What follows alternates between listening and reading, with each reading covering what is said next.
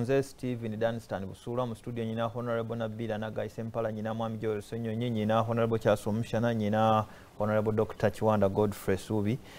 Tugenda kufuna eddakiika ndowooza nya kitundu tulabe wawe tulaga tutya oluvannyuma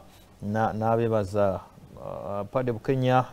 yebaza Honorable Rwomushana Samari Kajansi John Kikonyogwa Miko Mogezi wa FDC agenda biraba kulu abo Engineer Dennis Daduli ne Khalid Kintu. Honorable Tamaguzi Makula akugambye Honorable Chiwanda bali Tamaguzi bambi Honorable Tamaguzi agambye oyo Chiwanda mugambe nti ekyente bakiyita kikuute so si kisinde ndi ku Kampulu Tamaguzi Kasangombe munakase kembalaba bamwe bali kuteesa era ndabira Ssenyonyi gamba Honorable Chiwanda nti bweba people power nafu nnyo lwaki basindika amaje ku radios nga Kyagulanyi agenda okuzogererako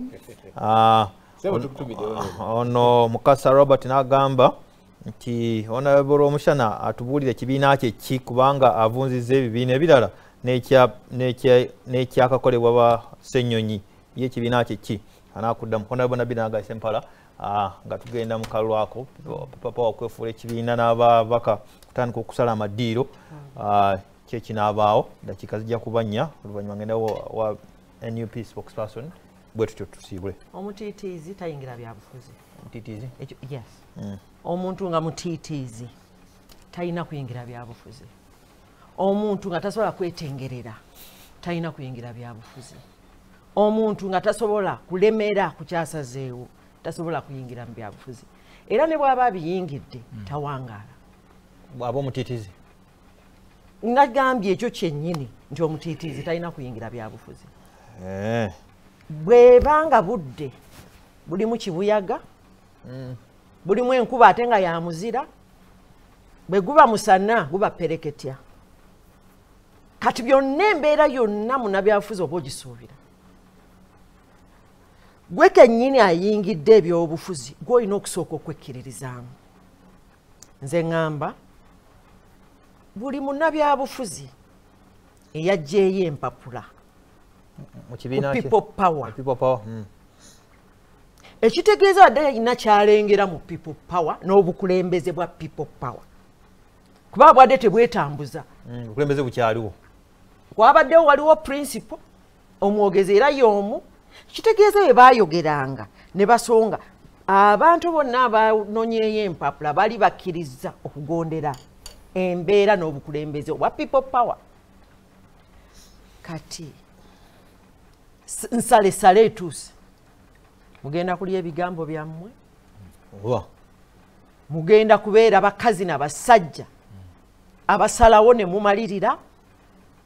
amaaso gonna ag'eggwanga gabatunuulidde mugumire akamyufu mugumire embeera yonna enaavaayo osobola okubiipinga ne bakwatirayo mwabadde mu biipinga bubiipinzi mwabadde mukitegeeza nti mwagala kutambulira wansi wa Honorable Kyagulanyi kuba ye teyakyuse yeye kati ki ekyakyuse mbagambye nti munnabyabufuzi alina okubeera nga mumalirivu okulemera ku nsonga gy'ayogedde era nze kyensaba kyekyuka sepu kyosaba ekyo kyensaba nti nga Rwomushana bw'agambye nti nga mutunuuliddwa mwabadde mulimba kati waliwo bannabyabufuzi abalina experience bendabye abapikinze empapula kati abatugoberera emabega babatunuulidde akabonero kazze kemulina okuwaayo mu electoral commission nze kyembasaba mukkirize nti mwadde mwatandika olugendo kati olunaku lw'embaga ne lutuuka empeta tesobola kulemma kwambala mujambale sajja mubadde muludde naye mwambale empeta eyazze manvuuli mugikwate lwakuba olwaŋŋambye ye Honorable Nabila nga tatubulidde kyagenda kukwata anti nze bannange kati kantunuulire bannakampala munsaasire badde mu bufumbo bwa myaka 11 ddala naayitibwa nkinga nabakanga-sukira ebintu ewaffe omusajja akakasukira ebintu ebweru mwamulabye nkwate ebintu amangu ago nti ate nayingidde muli mumanyi kye basobola okumpita kye balinze omusajja ajja kufuna n'ekyekwasa dinoli wali omwagala abadde ayendera mu maka abadde akola bw'ati ekyo ekibuuzo musule bulungi bannange naye mundeke abazadde tetubaswaza bwe batyo banaaga bazaala muwalaaki webali nnyo mbaka wa Kampala omukyala Mwami Joel Ssenyonyi naye kwesa eddakiika ezo nnya otubuulire oddemu nebibadde bakugira bakuchallenginga badde biwandiika wano jatandika ne Rwomushana yasoose n'asaagasaaga nti ze bakunjaga ne mutunuulira nendaba enviiri ezitali nsanirire ndaba essaati anyway embeera za Rwomushana abantu bazimanyiira naye nja kuddamu byabadde ayogera kayogedde ku agenzi n'agamba nti mwagula asimanya political party naki tebikkirizibwa Rwomushana nja kusomesa ku mateeka kuba gonga ategeera simanyi gwe byosinga kutegeera oli yali mu CS yali mu CA nekitegeeza ebagakola oyinza ogayisa naye nga togategeera tulaba palamenti yaffe ejjudde Museveni agamba kasita munsindikirayo linaazuukuka n'awanika omukono gwe bali bagayisa so si kikulu nnyo si kye naye nti mu mateeka ebibiina byo era amateeka agafuga ebibiina by'obufuzi galaga ekibiina ky'obufuzi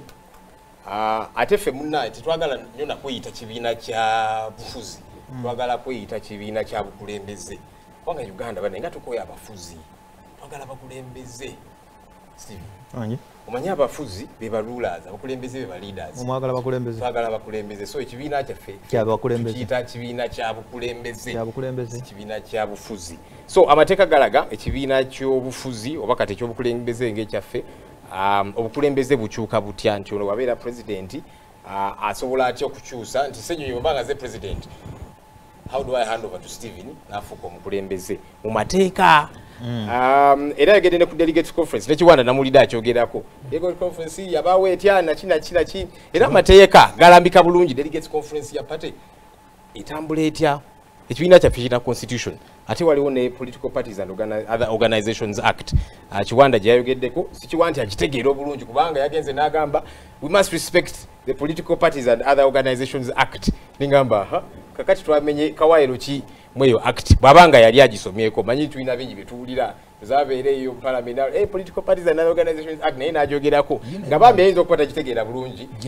kuba singa agitegeera yali nokoddeyo n'agamba nti mwamenya akawaayiro kano bwe kati so delegates conference era amateeka gakirabika bulungi nga bweyina okubeera twakola ne advertisement nga tuyita abadelegates Rwomushana ne Kiwanda muyinza okuba temwakitegeerako kubanga either that day temwagula amawulire naye n'okusingira ddala nti temuli ba delegates so nga tebibakwatako nnyo era nja basaba bambi mufe ku mudaala gwammwe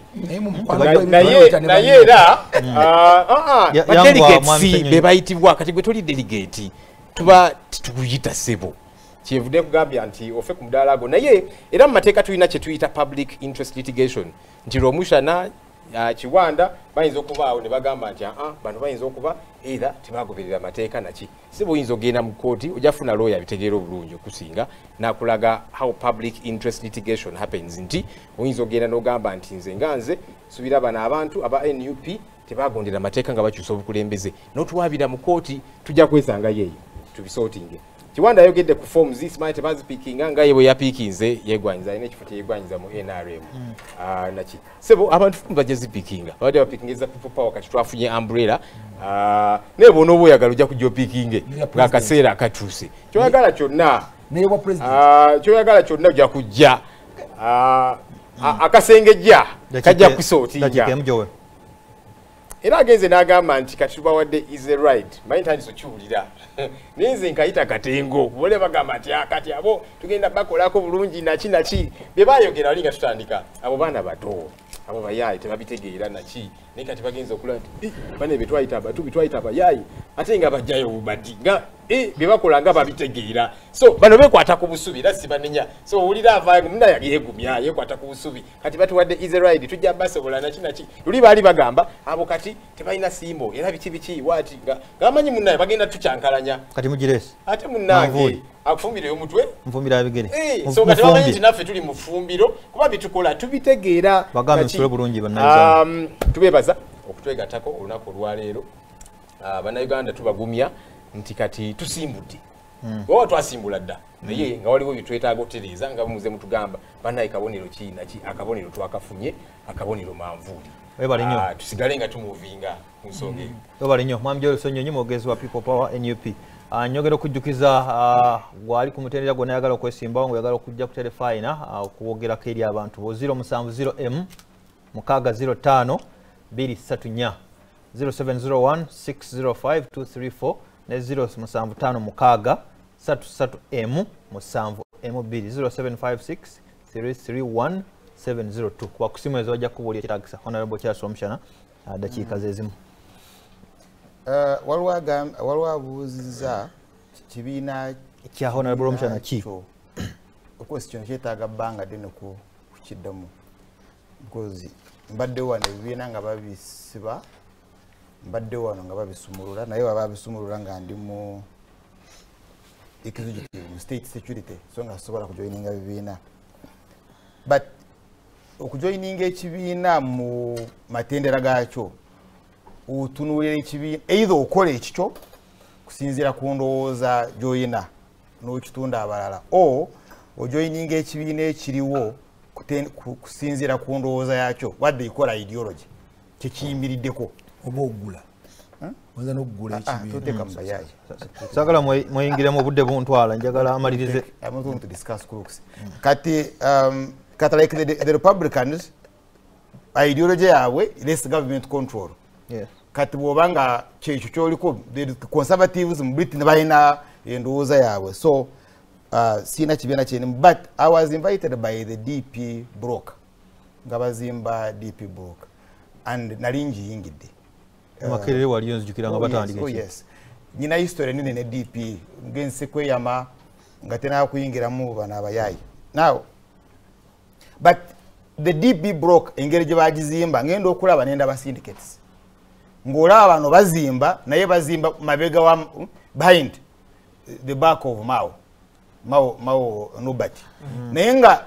issue enene si Mao kyayimbirireko si ndowooza ya Mao bamulanga tribe ye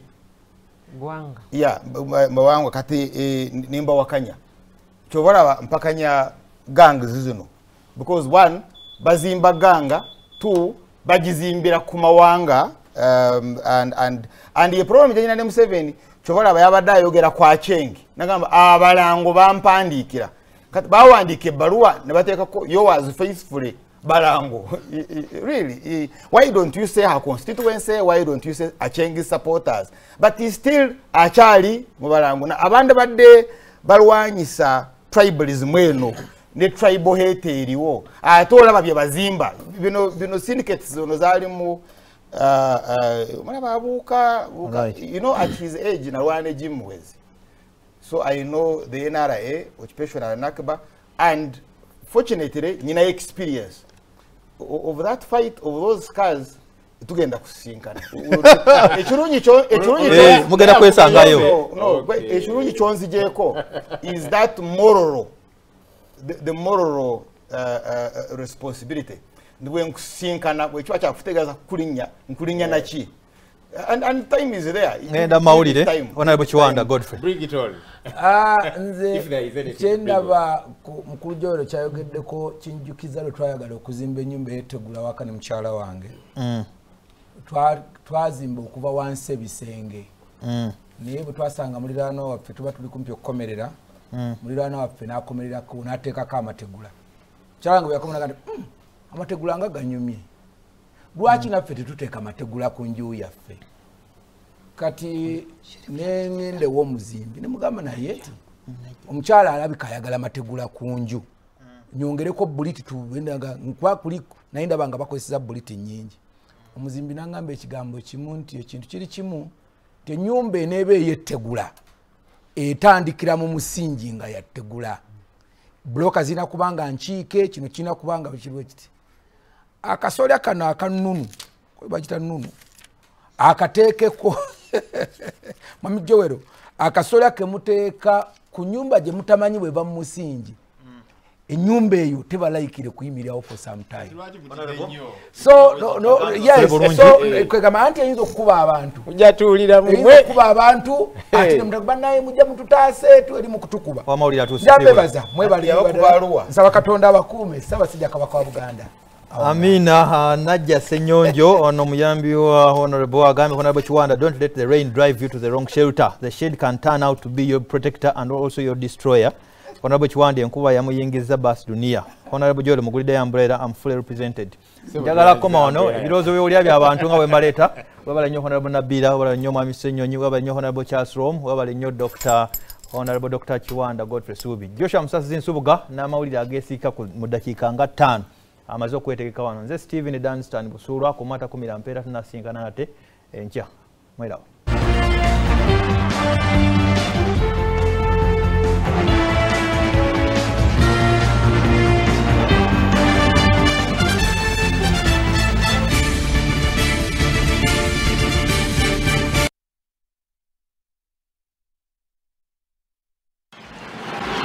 Hello, I'm Captain Cargo, your guide at Kenya Ports Authority today. I'm here to help you navigate through all the shipping and cargo processes at the port of Mombasa with utmost ease.